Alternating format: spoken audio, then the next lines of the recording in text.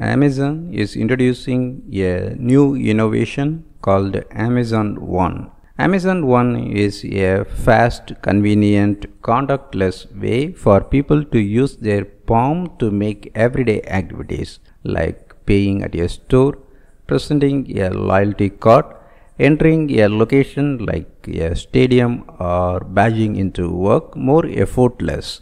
Amazon is saying that the service is designed to be highly secure and uses custom-built algorithms and hardware to create a person's unique palm signature. But many people are afraid of these kinds of biometrics because of the high possibility of getting misused.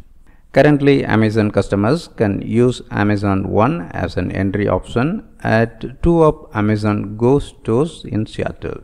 In most retail environments, Amazon One could become an alternate payment or loyalty card option with a device at the checkout counter next to a traditional point of sale system. Or for entering a location like a stadium or badging into work, Amazon One could be part of an existing entry point to make accessing the location quicker and easier.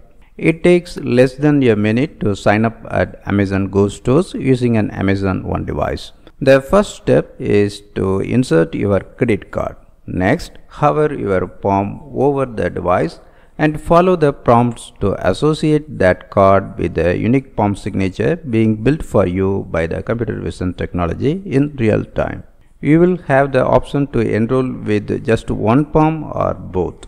Once you are enrolled to use Amazon One to enter these Amazon Go stores, you will just hold your palm above the Amazon One device at entry for about a second or so and be on your way. Your palm is made up of tiny distinct features on and below the surface, many that are indiscernible to the human eye or a standard camera. In seconds, a process of proprietary imaging and computer vision algorithms capture and encrypt your palm image.